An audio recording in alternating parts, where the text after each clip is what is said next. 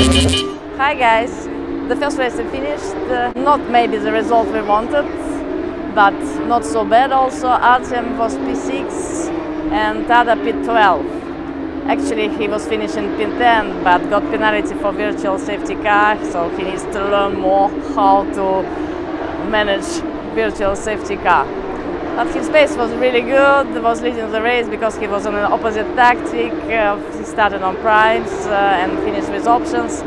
All the others were starting with options, and there was a lot of people, so big group of people. Unfortunately, Artem had a problem with gearbox, and that's why it does not allow him to show him his best performance, what he really normally showing during the race.